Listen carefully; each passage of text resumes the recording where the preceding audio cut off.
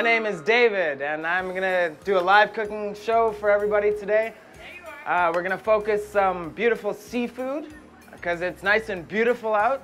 Praise God, they say when the sun is shining, God is listening. So I kept it a little bit light today.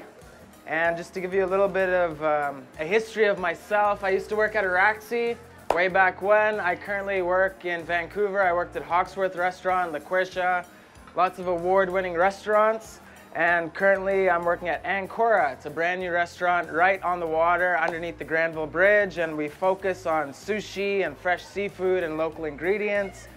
So I brought some stuff today just to show you guys what I do. So yeah. To get started, I just want to give you an overview of what I'm going to cook today. So I have some beautiful fresh Coquitlam Bay scallops. We have some beautiful lobster that was cooked yesterday. It was alive and wiggling, all that stuff. And I just got some, I went to Whole Foods yesterday, and it's halibut season, and they have all the fresh produce coming in. This beautiful purple cauliflower, I don't know if you've ever seen that before. Sunchokes or Jerusalem artichokes. We have some beautiful microgreens. I got some caviar. Just, they say when you add caviar to a dish, you can add $15 to the price. So this is locally sustained caviar. It's called Divine. It's sustainable. So what that means is you don't have to really, it's farmed sturgeon caviar. So it's a great product, and it's available locally in Vancouver, and I'm sure they serve it all around Whistler. Some hedgehog mushrooms. Yeah, so let's get started. Enough talk. The first dish I'm going to prepare is a risotto. So this is actually a featured dish on the Ancora menu. So what we do is we take our lobster, we have boiling salted water, we blanch it very quickly, and that releases the flesh from the shells. And we make a bisque out of the shells. Nothing in the kitchen ever goes to waste. And then we just kind of piece the lobster up, and it's going to go into the mix. It's fairly raw right now because lobster gets overcooked if you cook it too much, right? So it's fairly raw. I'm going to do it with some of these hedgehog mushrooms, which are beautiful. I've just torn them into pieces, washed them, and also, let's see, what else do we got? And some regular mushrooms. It's just a mushroom mix. We have some oysters, some shimijis, and yeah, just a nice blend of mushrooms, and we're going to utilize some of this beautiful purple cauliflower. So when you cook risotto, it takes 21 minutes. So I don't have that much time to talk that much. So what we do in the restaurant is we'll cook a big batch. We'll take like 1 kilo of risotto. We take onions, we take garlic, we sweat it off, add our rice. It's very important to toast it. And then we add a vegetable stock or a chicken stock and just let it cook, let it cook, let it cook for about 18 minutes till it's al dente. So this way we can portion it out into portions, and when you come in to eat at a restaurant, we can just quickly throw it into a pan, reheat it, get your Parmesan cheese, get your butter in there, make it delicious, and serve it to you a la minute. So that's what I have here, and I've just portioned it out. It's 50 grams, so this is a main course size amount of rice. First thing I'm going to do is I'm just going to take some shallots, and I'm going to get my knife out if I can find it. And we're just gonna chop the shallots up fairly fine, and we're gonna start the base for our risotto. So I'll just dice it up. And a lot of people don't know how to cut an onion. I worked on a cruise ship for 3 years, and this is what I did. So it was called the Culinary Arts Center, and basically we would have the same setup, and I would teach people how to cook. So I know it seems like a basic task, but chopping an onion, I always ask my guests, do you have any remedies or tricks for not crying when you cut an onion? Because I used to hold cooking classes, and people would chop an onion like this. And yeah, the difference between a properly chopped onion or shallot is this and this doesn't cook at the same time. So the key to chopping an onion and to not crying is you just cut it on a vertical first, just to the size that you want to prepare, and then you cut it horizontal. And it's very important to have a sharp knife and cook the onion, or cut the onion as little as possible. When I worked on the cruise ship, you can imagine the volume of guests that we had to serve, and some of the cooks, I would see them wearing ski goggles. slicing onions on the slicer, but the key is just to chop the onion as little as possible to get the desired consistency. So I chopped it vertical, horizontal, and then I'm just gonna, with a sharp knife, chop down, and then we can start cooking. Okay, so hopefully these burners work. I'm just gonna get my pot or my pan nice and warm. I like to use butter. A lot of chefs will use olive oil, they use onions. It's all depending on your preference, but butter always makes stuff taste good. So into the pan we go, and we're just gonna sweat the onions or the shallots until they're translucent. So what that means is it's not gonna be caramelized, it's not gonna get any color, it's just gonna be nice and cooked through. So this is the start of our base. When I cooked the risotto, once I toasted the rice, I added white wine. So that really infuses the flavor. And it doesn't taste winey, so kids can eat it. It's okay. Because we reduce all of the alcohol out of the wine, and we get the wine flavor. And I always recommend when you're cooking with wine, always use something that you like to drink. It's an easy wine pairing. If you're cooking with a nice Cab Sauvignon, it's going to be a great pairing for red meats, or a nice white wine like Pinot Noir or something like this. It's a great pairing for your risotto. And we don't want to overpower the flavors because the lobster obviously is very expensive, and we really want to showcase the flavor of the lobster. Okay, so this is sweating, translucent. The next thing I'm going to do is throw in my hedgehog mushrooms. So these mushrooms are they're forest mushrooms. So it's very important when you're preparing mushrooms like this to get all of the pine needles and the grit out. So what we do is we wash them in warm water and just kind of shake them a little bit, and then you just put them on a tray and let them dry out naturally, and that way you don't get any stuff in your teeth.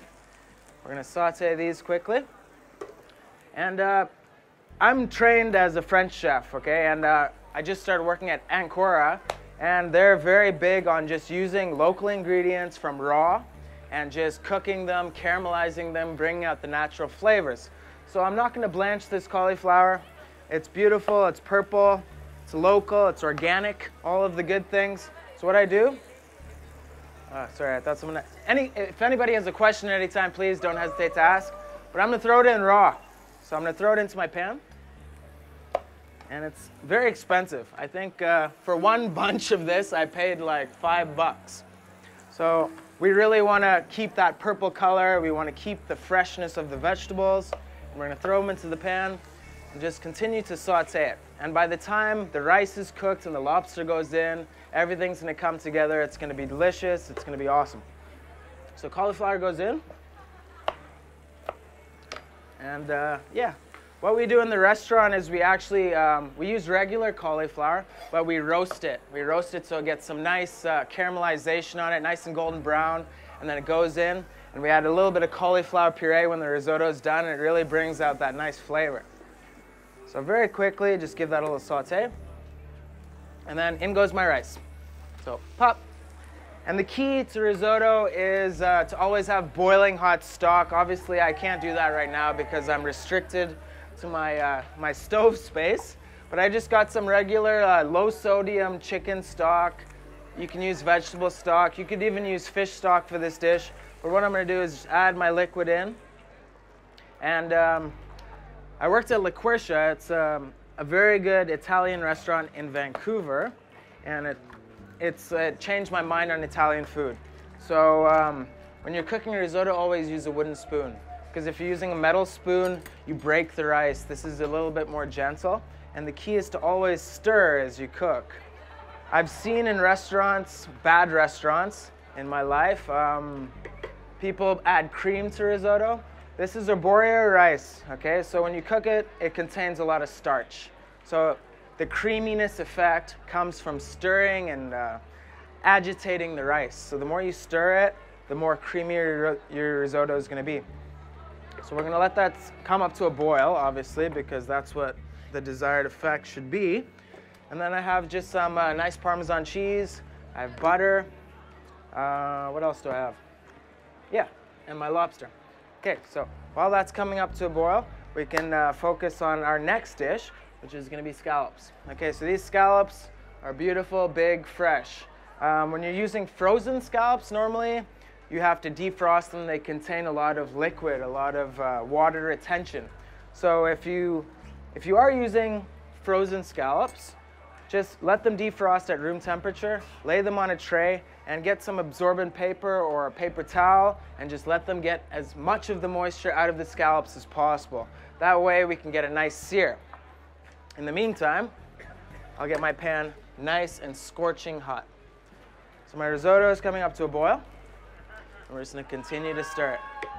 And also when you're cooking, a lot of people just add a handful of salt into the pan and when they're done cooking, and it gives a really salty flavor. So I always recommend just to season as you cook. So that way, by the end of the cooking process, you don't have to add any salt. It's ready to go. And we have to keep in mind that Parmesan is very salty as well. So we don't want to over season our beautiful risotto. The lobster at this point can go in. And this is just going to finish the cooking process. So you can see it's fairly raw right now. We're going to go in. And my chef was nice enough to lend me these beautiful plates. So at Ancora, it's a brand new restaurant. I like working in restaurants like this because everything's new. But saying that, I've also worked in the dingiest kitchens. I've worked in large-scale operations. So you get a feel for if you can work in a bad kitchen, then you can work in a good kitchen. But this is my beautiful plate that we're going to serve the risotto in. It's very rustic. It's made out of clay. It probably cost like $70 for this plate. And the thing he told me, he was like, you can borrow the plates, but make sure you bring them back. And so I don't want to break them. I'm a little bit nervous. My risotto is starting to reduce. And you can see the cauliflower is starting to cook, okay? And it's still retaining that nice bright green color. The lobster is starting to cook. Everything's coming together. In the meantime, I'll start grating my parm. So I just have a microplane grater, and I'm just gonna shred it. And another thing I always used to tell my guests is I have 5 favorite ingredients. So can anybody guess? Salt, butter, cheese, herbs. Fresh herbs is the way to go. And then the last one, I kind of forgot what it was, but those 4 are definitely my 5 favorite. Alcohol! Oh, that's number 1. No, definitely alcohol definitely enhances flavor. You can see now my pan's starting to smoke. That's a good sign. My pants are starting to smoke. So what I can do now is I'm cooking scallops. I don't want to put, a lot of chefs will say never put black pepper. Hey, Matt, what's up, man? Yeah, I'm just going to season it with some kosher salt. That's it. And just kind of press it down. And then I just have some canola oil. We never want to use extra virgin olive oil for cooking at high heat because it'll burn, okay? It has a low smoke point. If you use a grapeseed oil, a canola, vegetable oil, you can really cook stuff. So be liberal with your heat. And my beautiful scallops are going to go in the pan. I'm actually happy with these burners. They're working. It's one of the joys of live cooking is that anything can go wrong at any time. So into my pan. My risotto is getting nice. What do? Add number 2 favorite ingredient. Don't be shy. In we go. And this is unsalted butter, by the way. In kitchens, we use unsalted butter because it's much easier to adjust seasoning, and you know that you're not going to have a salty dish by the end of your preparation. Okay, so we're almost there. I'm just going to chop up some fresh parsley. We usually use Italian parsley. I'm using the curly stuff. I'm sure you've seen it on plates at many restaurants in the day, like as a garnish, but we don't do that anymore. Just going to give it a nice little chop quickly. And with fresh herbs, you don't have to over chop them. A lot of people brutalize the herbs and you lose the fresh vibrance and the color of the herbs. So just one time through is good enough for me. Okay, here we go. This table is not the right standard size, so I'm kind of crouching right now. But we're gonna let the butter melt. And I've seen a lot of people prepare risotto. When I worked at La Quercia, you should be able to take the plate and tap it and it'll all go flat. It should be creamy and smooth. It shouldn't be stodgy. Actually, James Walt, the chef of Araxi, he taught me not to make your risotto stodgy. I don't know what that means, but that's what he said. So I listened. Yes, chef. In goes my cheese. We'll get everything inside. Yes, chef. Who is this lady? Okay, so I'm gonna take my wooden spoon, just let everything come together. My scallops are searing right now, and the key indicator is just to check the sides of the scallop. Once you see a nice golden brown crust appearing, that's when you know you should wait 5 seconds. Then you flip the scallop. Now my rice is coming together, the lobster's cooked. That's splattering. I better not show that. Yeah, another good trick if you ever wanna give your colleagues a hard time is you just put a little bit of water in the squeeze bottle before they start cooking, and then it starts to splatter like this. It's awesome.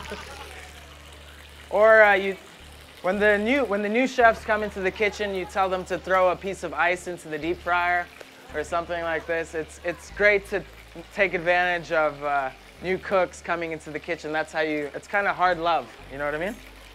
But my rice is pretty much there. I'm gonna add a little bit of seasoning. I'm gonna add some freshly cracked black pepper, which is perfectly fine, and then we can start to plate. So, and you can see this is very runny right now, and this is perfectly fine with me. It should be like creamy, it should be smooth, it should melt in your mouth. Add more cheese. And I'm just gonna add a little bit of lemon zest because it is a seafood risotto and it's gonna bring out some vibrance in the dish. So in we go. Lemon zest. Stir it around. Okay. And I have my beautiful, why is this splattering so much? My beautiful big spoon here. Yeah. We put some lemon in for Lauren Lemon. And you can see it's just a nice incorporated rice dish in my beautiful plate. It's very hearty, it's Italian. I mean, you can't go wrong with this dish. Okay, in we go. And then, I'm just gonna put this on standby. I also have a nice cool ingredient, some fresh black truffle. And this is pretty expensive, but I mean, when you're eating truffles, eat them. Don't, like a lot of chefs will put like that on a dish and then it's just a novelty. If you're gonna eat truffles, you eat truffles, okay? So you grate the stuff on there, you know? And by the way, all this food I spent with my own money because I wanted to come cook some nice dishes. So someone's gonna eat it after, they better enjoy it. In we go with the truffles, don't be shy. Okay, we'll just give it a nice little wipe. And then I also have these beautiful microgreens. My scallops are still cooking. This is called inversion cooking. So what I'm gonna cook the presentation side down, and then hopefully when I flip it, we're gonna have a nice beautiful golden brown crust. It's gonna be nice and delicious and edible. And when I flip it, they'll be translucent in the center and nice and seared and crispy on the outside. So this is just a bit of garnish, just to make the dish enticing. And this is a fairly large portion. I like to serve shared dishes now. So food is very important to everybody. We all need it to survive. So for me, if you put a nice big plate of risotto in the middle of the table, everybody just serves themselves. It's much more of a family gathering, family style. It's delicious. This is one dish. Okay, so there's your lobster risotto with hedgehog mushrooms, black truffle, and some beautiful Parmesan cheese. Scallops. So now I'm starting to look at the sides. They're almost there. In the meantime, I'll get some vegetables together. I'm kind of winging it today. I just got a bunch of cool stuff and I'm gonna make a dish. So all these dishes are really simple to prepare. So that's why I kind of came here today. So we'll check our scallops now. Okay, so we'll flip them. Okay, there we go, some crust. At this point, I'm gonna take them off the heat because they're gonna cook really fast. Okay. So, need to clean up a little bit here. Messy cook. Truffles. Okay, so the scallops are done now. We're gonna remove them from the heat.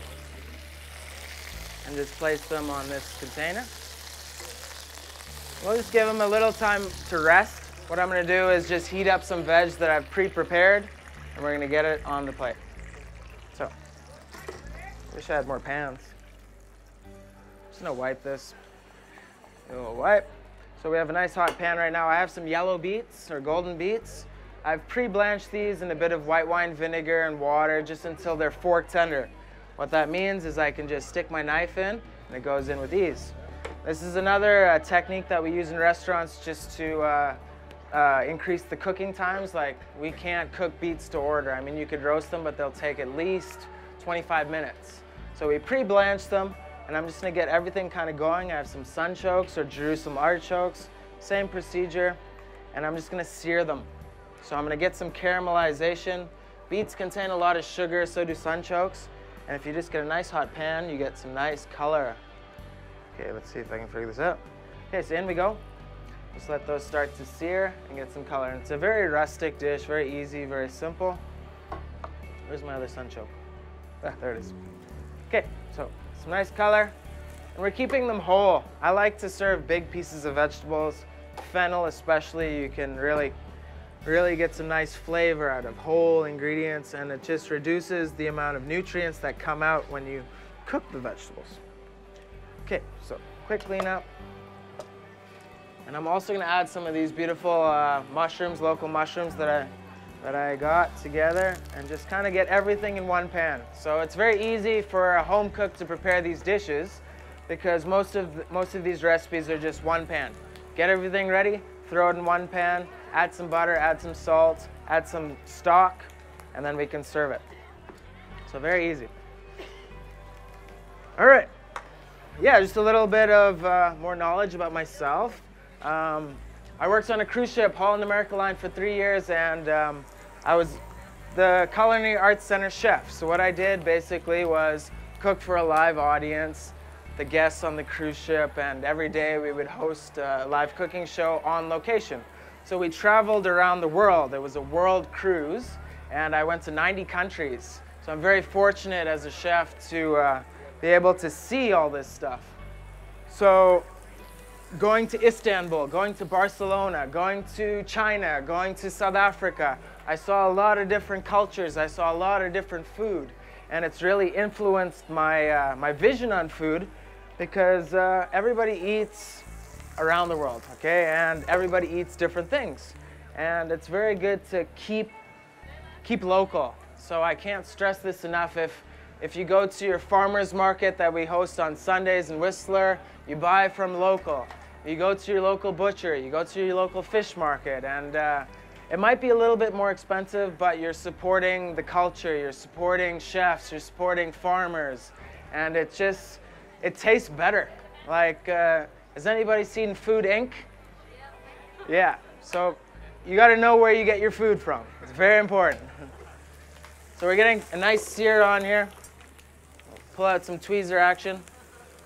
In the kitchen, like you'll see, chefs are like scientists nowadays. We have tweezers and yeah, we pull stuff off and put stuff on.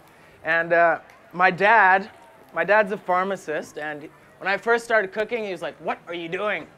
Go become a doctor, a lawyer, all this stuff." And then luckily, about 10 years later, he was hosting a dinner party with a bunch of women, and I came home from the cruise ship, and he was like, "Dave, I need your help. I need you to cook." And then I cooked a wonderful meal for them. And then all of a sudden, he showed some respect for my profession. I was like, "Yeah, I told you so." But yeah, I went to school for psychology and all this stuff. And I just like cooking because it's really creative and you can really express the way you eat and what you love. And it's beautiful on a plate. But yeah, that's my story. The beets, the sunchokes, the mushrooms are starting to get sauteed. We're obviously going to add some more butter. Okay, in we go. Don't be shy. And when you're cooking with butter, it gets really greasy, okay? So a good trick is all you do is just add a little bit of liquid to your dish. And then this way it kind of emulsifies and you get a nice sauce-like consistency. So we're just gonna let that come up to a boil. Of course, I have some fresh thyme here. Just gonna chop it. And this is young thyme, so the stems aren't very hard. Okay, so I just pull it out, just down, and yeah. Normally we would pull off as much of the stalks as you can, and then this way. But today for the demo, I'm just gonna crunch it up, just because I don't like to waste food. And I'm just gonna chop this really fine, one time, and it's gonna be perfectly edible, perfectly delicious. Okay, in we go. And also some fresh parsley. Okay. So we'll give this a quick chop. How am I doing, everybody? Am I doing a good job? Because we kind of just pulled this all together last minute. And what the projected goal is with Steve and myself, we're going to, hopefully, he has a studio in Function Junction, and we want to start doing live cooking shows, like a different entertainment aspect for Whistler. So you take the shuttle bus from the village, you come to the studio, you get a live cooking show, and eventually we want to feed you. So for a price, you'll be able to come and see a live entertainment show, and then eat a meal, and then come back. So it's a great thing to do on the weekend with your family and friends and your kids, whatever. Nobody's doing it, so we may as well do it, okay? My sauce and my beets and my mushrooms, my sunchokes are all good to go. A little bit of seasoning, a little bit of black pepper. And then I'm just going to right to the plate. I didn't show you guys my beautiful rainbow Swiss chard too. Whole Foods is like transforming to an amazing experience. Now I went in there yesterday. It's expensive, but they have all the good stuff. Like I was like a kid in a candy store until I saw the check. Then it was pretty expensive. But what I'm going to do is I'm just going to very carefully, precisionally place my vegetables on the plate. And these beautiful beets, they're still nice and whole. And when you're plating food, I mean, if you use good ingredients, then it does the job for itself. You don't have to, like, I've worked in French restaurants. I worked at Hawksworth for over a year in Vancouver, and I don't know if anybody's been there before. Anybody? Hawksworth, Vancouver? So David Hawksworth is a tyrant, but for good reason. He's one of the best chefs in British Columbia, guaranteed. And they won Restaurant of the Year 2 years in a row. So it was a great experience, and we did lots of molecular gastronomy and fancy dishes, all this stuff, but I've moved past that. I just like good food on a plate, Pacific Northwest, utilizing local ingredients. So my mushrooms are on. Okay. And like, food should just be tasty, and you shouldn't really move away from actual food. I mean, this is what it is. Like, those are beets, those are sunchokes. We haven't transformed them into some magnificent creation. And then my scallops, which are nicely rested now, can just go on the plate. And this is like, people are steering away from fine dining now. It's too expensive. Like, people just want to eat good, sustainable food that's delicious. So that's what I'm going to show you guys today and try to produce. What else do we got? I also like to cook raw food with cooked food. So these are beautiful heirloom cherry tomatoes. And all we do is we just cut them in half. My knife can cut. And just throw some raw tomatoes on there. And it's just going to be a nice contrast of raw flavor. And add some of our microgreens in there. And we'll just sprinkle them down the plate. And like you can see, this is a two-pan move. I use 2 pans to create a completely edible dish. It's very low in carbs. I mean, I didn't put any potato, any like heavy starches on there, but it's definitely gonna fill you up. And of course, just to finish it, we're gonna add a little bit of fresh lemon juice over the scallops. Seafood and scallops are delicious, obviously. So that'll just bring out some brightness, and then there's your dish.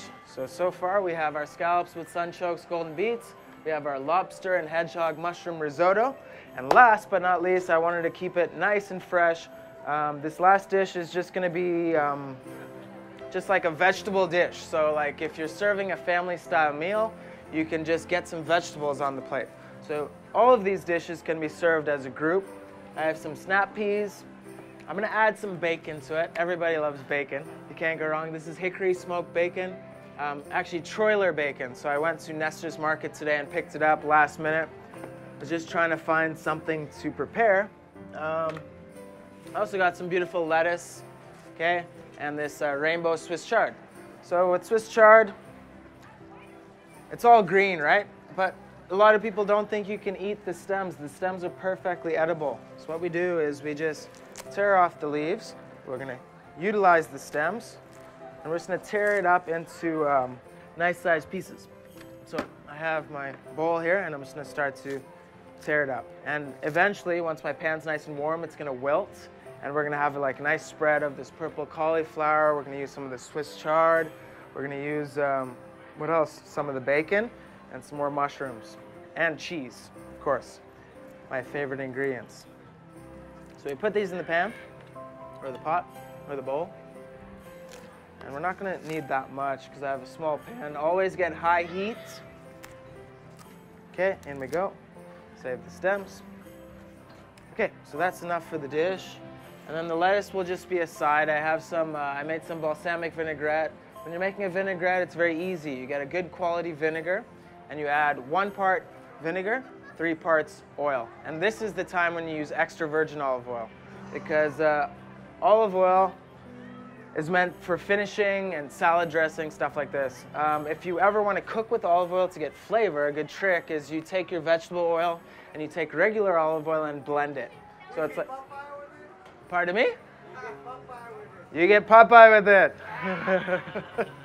But you blend the oil together, and then you still get the olive oil flavor, but you can cook at higher heats. But what I did was I just got some really good balsamico and added my extra virgin olive oil. And it's not an emulsifying dressing, so you mix it and it separates. And I always tell people you can use a squeeze bottle or a Tupperware, and you just give it a shake, and then you have a dressing. Wow, it's magic. I'm gonna add just a little bit of butter to the pan, just to start to kind of sweat the mushrooms. So in we go. And then the Swiss chard will go in at the last minute. I'll throw in some bacon right now as well. And this is double smoked, okay? So I could eat this raw right now. It's actually quite delicious. But I'm just gonna get a little bit of color on it, crisp it up a little bit, get some flavor into this dish. And I'm gonna show you guys a warm vinaigrette, okay? So a lot of people think that salad dressings need to be cold, but if it's at room temperature, it's perfectly fine. We're gonna have a warm salad dressing. Sorry, I don't know how to work these things. Okay. So a little bit of garlic. Just clean up a little bit here. Okay, so garlic, very easy to prepare. All you do is just give it a little smash, and then it's easy to peel. A lot of people go and buy the garlic in the jar and stuff like this. Don't do that. Just get garlic, and then we just give it a quick chop, and you don't need much. Okay, so into the pan. I'm not getting any heat. That one's hot. Okay, into the pan. And eventually, hopefully, I'll get some more professional equipment here. I'm using like Suzy Homemaker cutting board.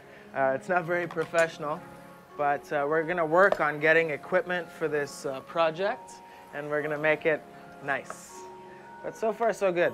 The stems, we just kind of want to clean them up a little bit, and then we're just gonna give them a nice fine chop. Okay, so these guys are perfectly good to eat raw. I mean, a lot of people are on raw food diets nowadays, but we're just gonna give them a quick sweat, and hopefully it's gonna add some vibrance to the dish. It's gonna add some color. It's gonna be nice and delicious. Do you have any other nice colors? Yeah. Okay, we'll keep them. Okay, so we're just gonna get this nice and sauteed. What else do we have? Our cauliflower can go in a la minute. We want to keep some nice crunch to our dish. It's going to be nice and delicious. So I'll just quickly prepare this. Okay, so in we go to the pan. because the bacon, you don't need, it's not like bacon and eggs where you need crispy bacon. I prefer to have a nice soft bacon. The fat's gonna mix in with the mushrooms. And it's a one-pan dish again. All these dishes are very easy to prepare, and you can do them and still enjoy your meal. The worst thing is when you're hosting a dinner party or having a family meal and you're stuck in the kitchen. Like, the best thing to do is to prepare ahead, think smart, work smart, so you can actually enjoy like a Thanksgiving dinner or something that you're eating with your family and friends. And it's really easy. Okay, so I'll get some stuff out of the way here quickly. My salad is right here. Okay, so I'm just gonna rip off the leaves. This is easy. This is beautiful, like I think it's Lola Rosa or red oak. No, it's red oak. I saw the guy putting it away, I was like, give me that. And I bought it, it's all good. Just gonna tear it off, just into manageable pieces. Lettuce, when I worked at Hawksworth, the sous chef told me it should be whimsical. Like, you don't overdo lettuce. You always treat it with your hands, don't chop it. Don't agitate it, just make it nice. Okay, so that's enough for our dish. It's getting nicely sauteed. Okay, let's get this out of the way. So my dish is here. We're almost ready to start assembling these snap peas. If you ever have to clean them, you just pull one side down, and then that way, this is kind of not edible. It's really stringy, fibrous. The snap peas are gonna go in whole, why not? Actually, this wasn't even on my menu, but our wonderful friend over here was eating them, and I decided to put it on. So when I go shopping, like, you wouldn't believe it, but chefs actually eat not very well. When we go shopping, we see what's on sale, and kind of prepare a dish from that. A lot of times I've had to just see what's in the fridge, and it's kind of like a black box. So you prepare your meal based on, okay, I have ketchup, I have some sriracha, I have a little bit of rice over here, and this leftover stew. Let's make a dish. But yeah, that's the life of a chef. Can't complain. Forgot to put the caviar on, actually. So we'll pop open the caviar. This is pretty much ready to go. Caviar is actually on the scallop dish. So just to add a little bit of saltiness, a bit of richness to the dish, right on top of the scallops there, and boom, this dish cost $15 before, now it costs $25. Okay, yeah. Don't be shy. Caviar and truffles, stuff like this, you eat it. Last night, I came up to Whistler and I got a few of my friends to try caviar, and they didn't seem very impressed. But we serve caviar service. This is a 30-gram tin. It comes with bellinis, creme fraiche, and chives. It's just a great, elegant way to finish a meal, start a meal, drink some champagne, whatever your heart desires. Okay, where's my big spoon? Okay, it's gone. So nicely sauteed all together, right down the center of the plate. And again, it's just a one-pan dish. Believe me, right now, it's a small team where I work, and I'm currently the entremetier. So what that means is I prepare all the vegetables and starches. And we kind of rotate around, but right now that's my job. There's only 4 of us, plus 4 main cooks, and then we have some hourly cooks that we bring in when we need them. So it's a small team, and we work 12 plus hours a day, every day, and my station is the hardest. So all these guys come in with their tenderloin, clean it, nice life. I have to come in like early and cut all the vegetables and run around, make risotto, make black rice, make paves. It's a very honorable station, because once you get the hang of it, you really, you can go anywhere else.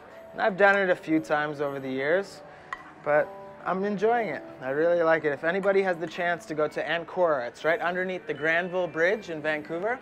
And it's a beautiful restaurant. It's been remodeled by graphic designers, so it's not like everything is beautiful. It's all white, and we focus on seafood. We have a sushi chef that's been in the industry for years at Blue Water Cafe, and all around. His name's Yoshi.